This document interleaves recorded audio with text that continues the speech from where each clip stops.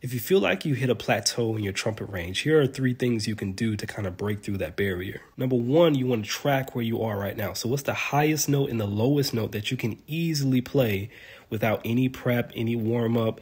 You can get up and just like bust these notes out. Because what you want to do is take that ease and relaxed state of playing and transfer it to the other notes. Number 2 is you're now going to use that range as your DMB, your daily maintenance benchmark.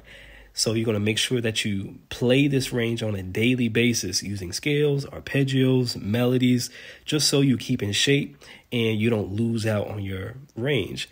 This is also a good way to keep track of how your chops feel on a day-to-day basis, just to see if you might need to take a little bit more time on your warm-up or move on to the next thing. Number 3 is now you're going to set a new standard.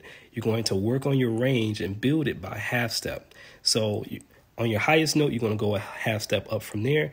And on your lowest note, you're going to go a half step below there. This way, it's going to be a very relaxed state of practice. And also, you're going to track your progress a lot better and a lot easier.